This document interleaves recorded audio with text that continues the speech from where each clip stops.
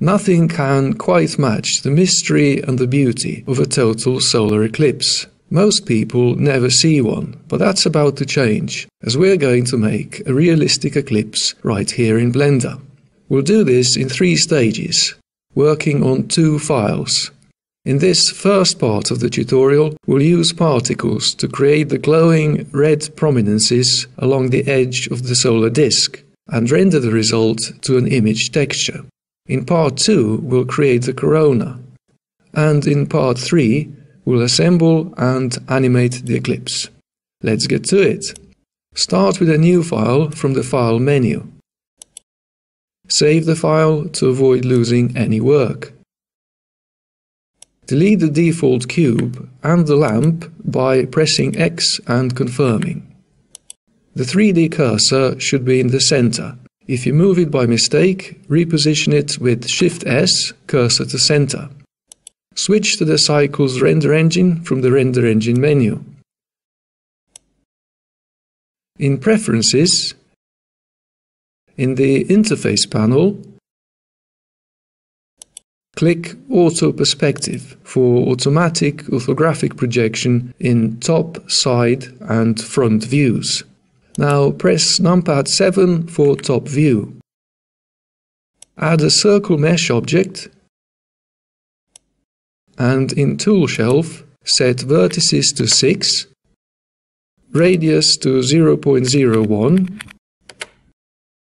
fill type triangle fan, align to view on.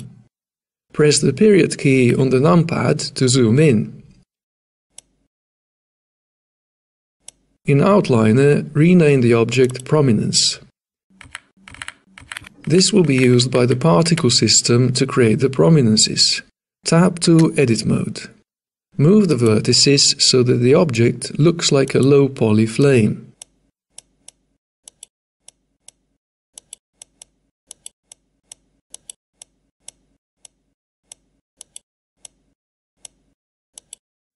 Tab to Object Mode. In Object Panel, in Relations Extras, set Up Axis to Y from the pop-up menu for correct orientation when appearing as a particle. In Materials panel, click New. Name the material Prominence. Change the shader from the Surface pop-up menu to Add Shader. Set the first shader to Mix Shader and set Factor to 0.6. We now have 3 shader pop-up menus. Set the first one to Emission and set Strength to 4. Color to hex value FF0036. Set the next shader to Transparent and set the last shader to Emission. Change its color to white. Click the right end of the Strength field and choose a Math shader from the Converter section. Now it's better we move to the node editor, so press Shift F3. Arrange the nodes nicely.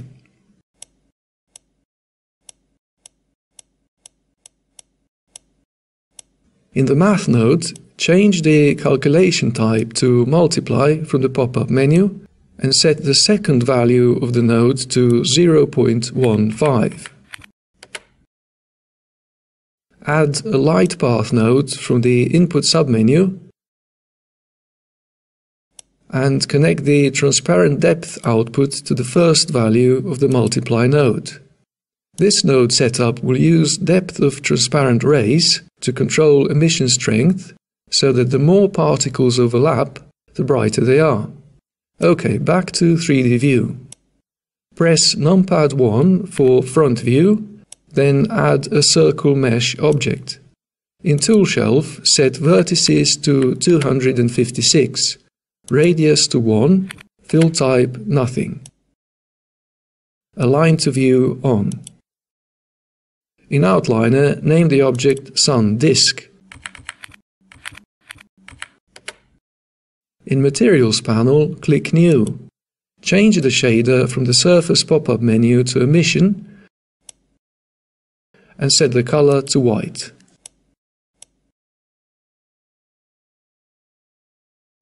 Press Shift-D to duplicate the object. In Outliner, rename the object Sun Emitter. Press Numpad 3 for Side View, tab to Edit Mode and switch to Edge Select Mode. Press E to extrude, followed by Y, enter -0.1. Zoom in and with Ctrl R and rolling the mouse wheel, set 3 edge loops and press Return twice. Press A once or twice to select all, then click Randomize in Tool Shelf, enter 0.01 for the amount. Tab to Object Mode. Press Numpad 1 for Front View. Duplicate the object with Shift-D. In Outliner, rename the duplicate Sun Inner Limit. This will be the interior deflector for particles, preventing their loss into the Sun. In Physics panel, click Collision. Default settings are fine. Tab to Edit Mode. Press S to scale, followed by Y, enter 7. Press S to scale again, enter 0.99. Tab to Object Mode. Duplicate with Shift-D again. In Outliner, rename the duplicate Sun Outer Limit. Tab to Edit Mode. From the Mesh menu, choose Flip Normals. Press S to scale, enter 1.06. Click Randomize again, enter 0.01 for the amount. Tab to Object Mode. This is now the outer deflector for particles. We're going to animate rotation of this deflector to make the particle simulation more dynamic. Go to frame 30. Press I and set the rotation keyframe. Go to frame 100. Press I for rotation keyframe again. Go to frame 60. Press R to rotate, followed by Y, enter 6. Then press I for a rotation keyframe. Select the original object, Sun Emitter. Hide the 2 duplicates for a clearer view and turn off their render icons. Tab to Edit Mode. Press W and choose Subdivide. Press S to scale, enter 1.003 to make the mesh slightly larger, improving the look of small prominences. We're now going to do some weight painting to mark the areas where particles for large prominences will be emitted. Switch to Weight Paint mode. In Tool Shelf, set Brush Radius to 6 pixels, Strength to 1, Blend Mode to Add. Mark 3 or 4 small red spots on the left of the mesh and 3 or 4 on the right. You can redo this later if the results aren't great.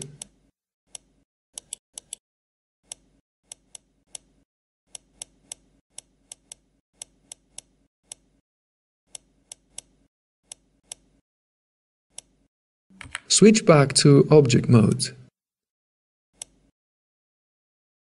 Move to frame 1. In Particles panel, click the plus button for a new particle system. Rename it Big Flames. Set emission number to 20,000. End 200, lifetime 200. Emit from verts, random on. Velocity normal 0.1, tangent 0.1, random 0.04. Rotation on. In physics, Newtonian mode. Size 0.4, random size 0.5. Mass 2. Brownian, drag and damp all 0.1. In render pane, uncheck emitter and click the object button. Select prominence as the object to duplicate. In field weights, set both force and turbulence to 0.1. In vertex groups, select Group for density. This is a vertex group automatically created by the weight painting. Now back to the top. Click the plus button for another particle system and name it Small Flames.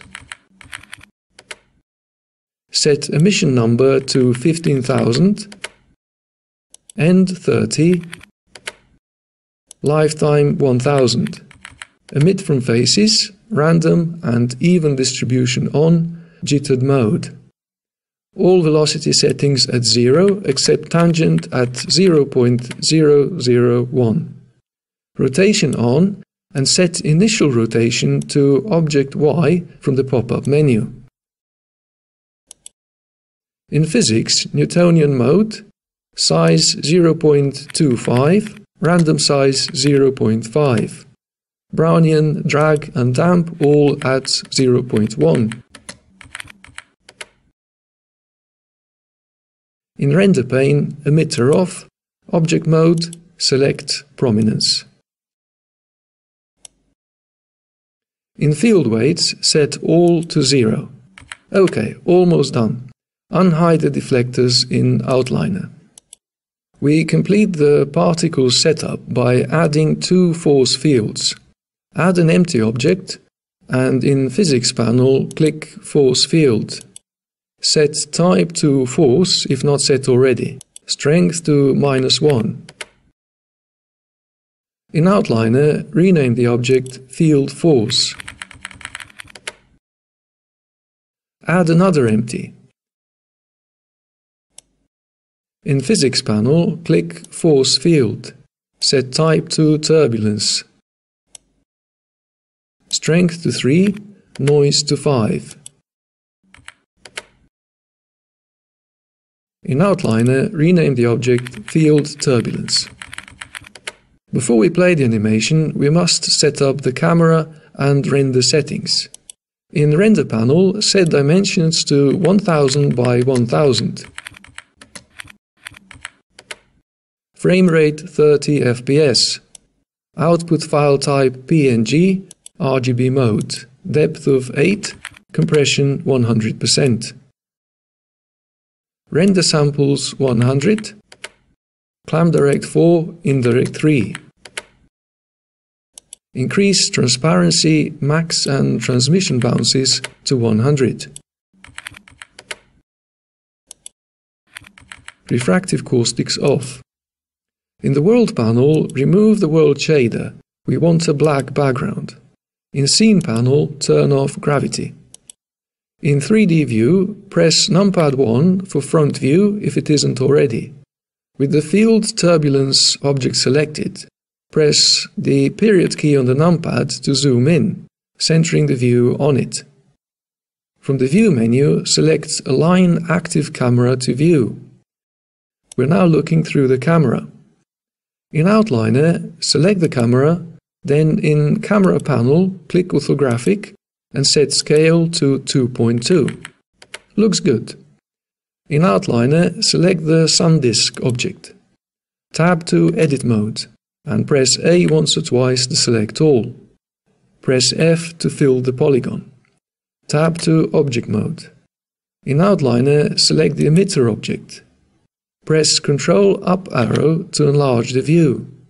Press Alt A to play the animation and wait for the prominences to develop. I stopped mine on frame 60. It looks good here. Press F12 to render. Then choose Save as Image from the Image menu. Set the output type to PNG RGB 8-bit and save the image as prominences.png. That completes part 1 of this tutorial. On to part 2, where we'll create the sun's corona.